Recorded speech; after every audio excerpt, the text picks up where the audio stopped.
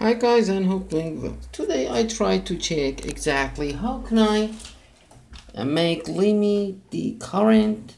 In most of project we need to current the input voltage, and it is very simple by doing with PNP transistor. Of course we have a lot of ICs especially for current limit, but now we are talking about simplest way. The most simple way is the PNP transistor.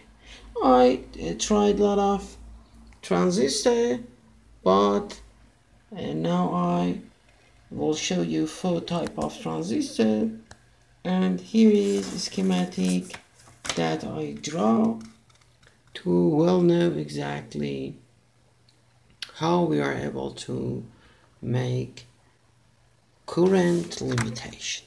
So you can see here is the PNP transistor, and this is very easy to connect the emitter pin to the positive. I use 3.3 volt, and the emitter to the I'm really sorry, the collector to the output, and finally the base over 1 kilo ohm resistor to 22k pot. Like my project, this is my 22k pot, 1k resistor, and the other breadboard is the load. I make 20 or 15 pieces of the LEDs to make a load, and finally the LEDs voltage coming from this multimeter in milliamp. Then I can know exactly how much is the current, and when I'm trying to adjust the current level, I can see exactly how it is limited and how can I choose best transistor when I have a lot of transistors. So this is 22k pot,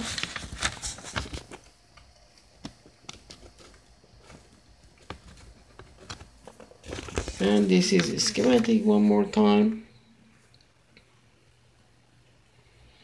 and here is the tested transistor. I'm going to check BC535 going to 200 milliampere. We'll check BC557 is the most regular and multi-purpose PNP transistor. BCY7070 is also working very stable, 120 milliampere. And finally this teeny small transistor is very good for the small project. The name is 1348. It's going 30 milliamp. It's very easy to limit this transistor. Okay, very good. So I'm going to check. At first I'm going to test the first transistor. It is BC535. Yeah. Very well. If you don't want to use the LEDs, it's much better to use one 4.7k resistor like this, and it should be in huge size, big size, because of the loads may be going up and you need the stable resistor because of it may be going to work. So I'm connecting the load to this 4.7 kilo ohm resistor, and by the pot I can adjust exactly the level of current. Now is 2.47 and going down very low. Yep, the BC535 working from 250 to 20 milliamp. is very good for this small type of PNP resistor transistor, and also is not hot. Also with the 250 milliamp, also the resistor is also very low. For the next test, I'm going to the teeny transistor. I told you the name is 1348.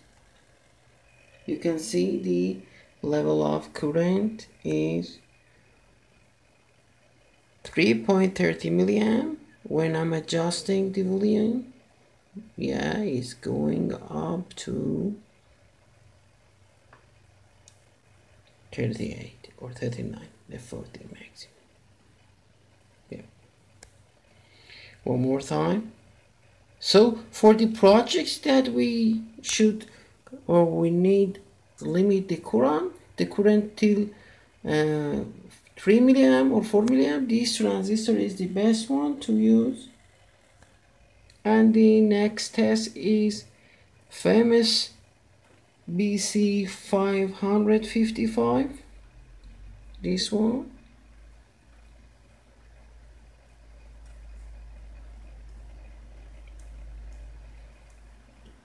If you need to know exactly the pinout of the transistor, is very easy to use with this transistor tester. I have one video how to make this transistor tester with the Arduino or any other micro. You can look at, and I will show you how to find out the transistor pins.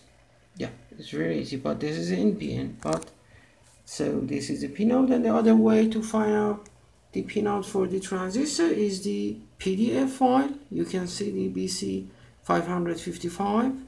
This is the data sheet, and you are able to use exactly this information to know how is the current support for each transistor. Okay, and the last test is BCY70. This is an old style transistor. Is not easy to find this, I think.